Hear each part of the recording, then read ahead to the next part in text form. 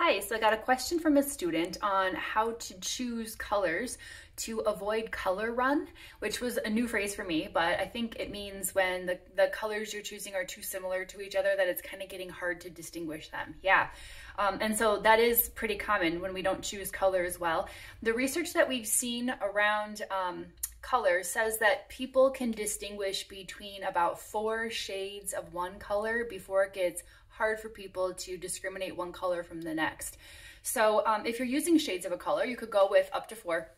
Although I would not choose the lightest one. I'd be careful about that so it doesn't look too much like white if you're using like a white background. That lightest shade needs to be dark enough that it'll contrast with your background of your chart or your slide or whatever it might be.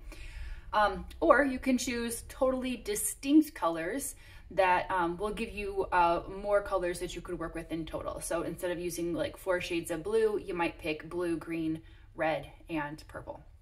Just of course making sure that they're different enough from one another that your blue isn't going to start getting mixed up for your purple. So I'm going to put the link to one of my favorite websites down in the description for this video. It's ColorBrewer. And this beautiful site has already done some of this hard work for us. You can get shades of colors there, or you can just get completely distinct colors there. And they specifically choose colors for you that will be distinguishable from one another.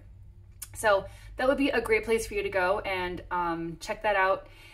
Of course, you're gonna have to use probably some of the colors from your own branding, your own style guides. So sometimes I'll go to ColorBrewer to get inspiration for my colors, and then instead of like the exact red that they tell me to use, I'll switch in my company's red or something like that, keeping in mind just having this constant filter of, are these colors distinct from each other enough that people are going to be able to use it. So your final test, of course, is always going to be a little bit of a trial run.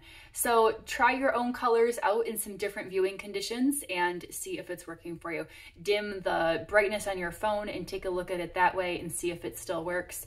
So try it out in some real life scenarios before you decide on your colors for certain.